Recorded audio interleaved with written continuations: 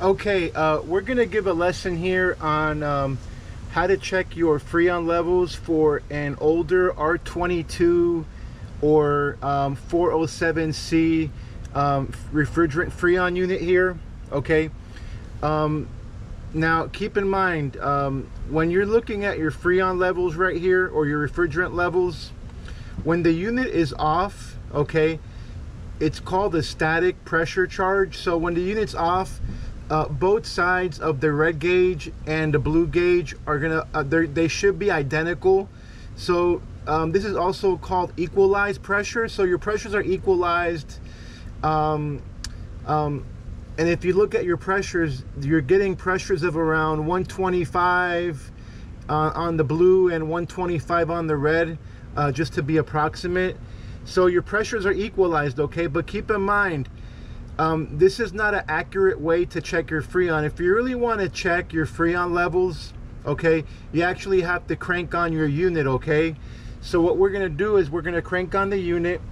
I can actually crank on the unit from my phone over here. I'm gonna crank it on and we're gonna see what the pressures are when the machine's running, right? So let's crank it on really quick. See what the pressures are when we crank up this unit. Machine just cranked on right now. Now this is an R-22 unit or a 407C unit. The 407C unit is the actual now replacement for R-22. So let's see what these pressures are right now for an R-22 system when this unit's running, okay? All right, so the machine just cranked up. Generally, rule of thumb, for this type of air conditioning system for R-22, you generally want a pressure of around 70, between 70 and 75, okay, in about a 90-degree day, or maybe 85 degrees on the blue side or the low side gauge. The blue side gauge is also called the suction side gauge. Okay, now on the red gauge, or the actual discharge side, that's called your high pressure side, okay? Your high pressure side, you want that really when your AC is working okay. You want to be maybe like in the 250 range, but you don't want to exceed 300, okay? Once you get over 300, your AC is not going to be working that well and your machine will be struggling, okay? Now on the blue gauge, you really don't want to be above 90, literally at any temperature. Once you start getting at around 90 on the blue gauge, your AC is also not going to work very well either, okay? So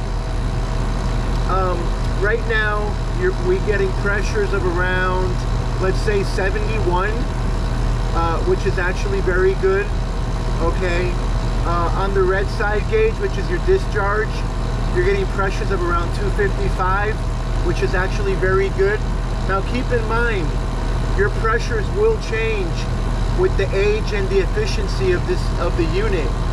This is probably about maybe a 12 SEER unit, might even be a little 10 SEER unit, okay? This machine was made actually 2011, okay? This machine right now we're looking at about 13 years old. These pressures are actually pretty good for a 13-year-old unit, somewhat of a maybe 10 SEER or 12 SEER unit, okay? So this machine, the pressures right now are looking good. They're about 70 on the suction side and 253 on the actual discharge side. So this is how you check your Freon levels on an R-22 unit slash 407C unit.